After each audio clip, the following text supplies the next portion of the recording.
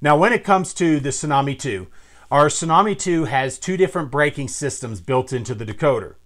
You have the independent brake, which as its name implies are the brakes that are actually located on the locomotive by the wheels that will stop the locomotive independent of a train or by itself when it's switching or doing industrial work, things like that.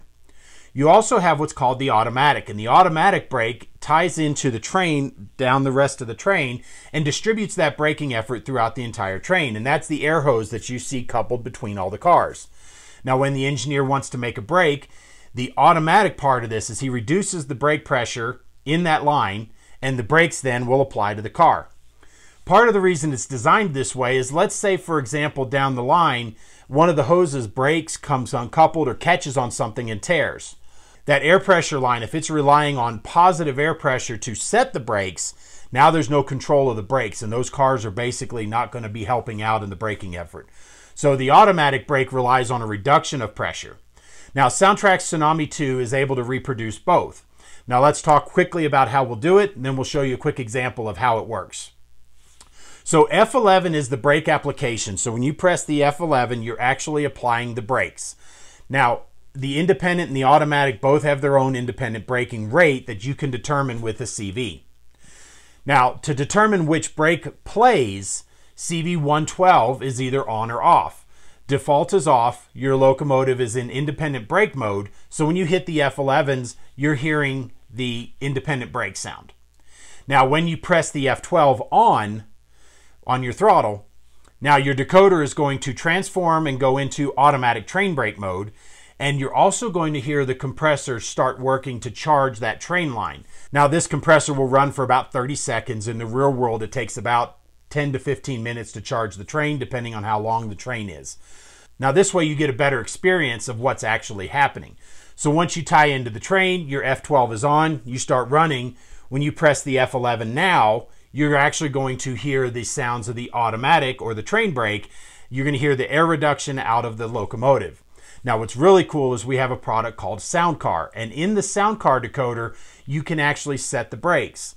So it works the same way, except of course, when you're tied into the train, if you hear the air reduction on your cab, you get to hear the squealing coming from the cars, which means that sound is being distributed throughout the train, which is a really cool effect. I encourage you to try it out. Now, first off, let's get everything set. So first off, you want to add a little bit of momentum, because in the real world, trains don't start and stop on a dime. So we want to set CV3 for our acceleration. We're going to set it to a nominal rate of about 75. Now, our deceleration rate in CV4, we're going to set to a value of 150. And this gives you some good response. It takes a little longer to come to a stop than it does to accelerate. And so you get a little bit better of an experience. Now, we're going to set our independent brake rate to a value of 178. And this represents a minus 50 to the deceleration rate in CV4.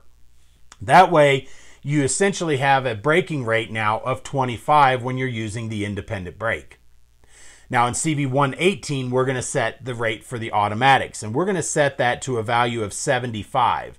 And what that's going to do is it's going to add 75 to our braking rate, so that way it takes a lot longer to bring our train to a stop.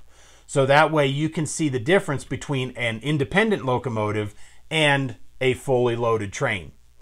So now let's go ahead and take an example. We're going to see how that runs, and we're going to show you how to put that into play.